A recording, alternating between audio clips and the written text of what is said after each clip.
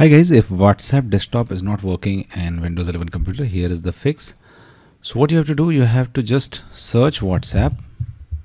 Okay, just right click on the search result and click on app settings, and you will reach here. And now what you have to do, you have to just scroll down and find the reset option. Just click on reset and finally reset. Okay,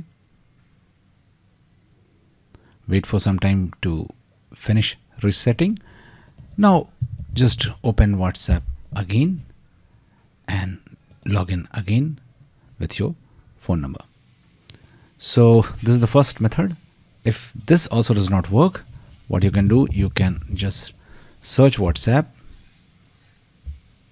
in the search box, right click again on the search result, and this time uninstall it. Okay, once it gets uninstalled from your system, just search Microsoft Store and click on Microsoft Store to open it.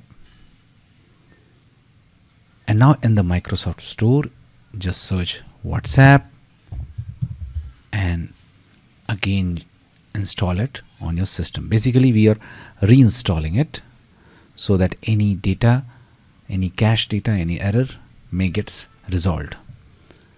Once it gets reinstalled, try logging into WhatsApp app again, and the problem will be fixed. Thanks guys, please do like the video to support us, and thanks for watching.